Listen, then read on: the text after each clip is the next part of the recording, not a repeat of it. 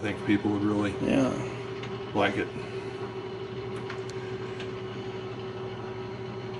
This was one of the first ones he did, so it's not quite as complex, but you can see some pretty cool linkages and things in here that make things work. And I remember him using, he'd show this one over here, and if you take off that top link right there, then it won't work. You know why? Because it's got to go past dead center in order for the thing to spin it on around. So it's got a push and pull kind of an operation there that he could find.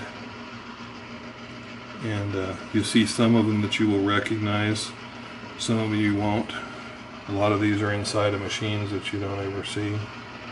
This is like the Geneva wheel over here. This is one of the first gears. So he developed this in his he built every part. And then we had it, I won't tell you the whole long story, but we inherited this, and so we took it over to, that was up to their chariot wheel. This would be like maybe a piece of metal being pushed in for an operation.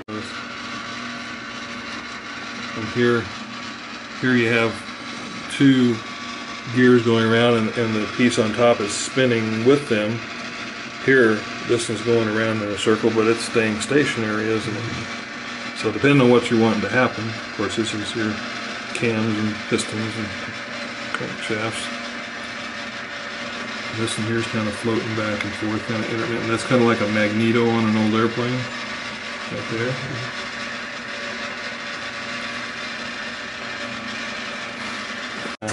Pistons moving up and down here, you can see them sequence.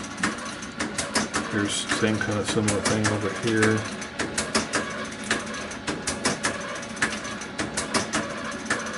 And I've been looking at these things for years, but they're still amazing to me.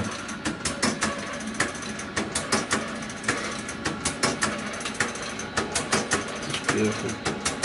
Neat.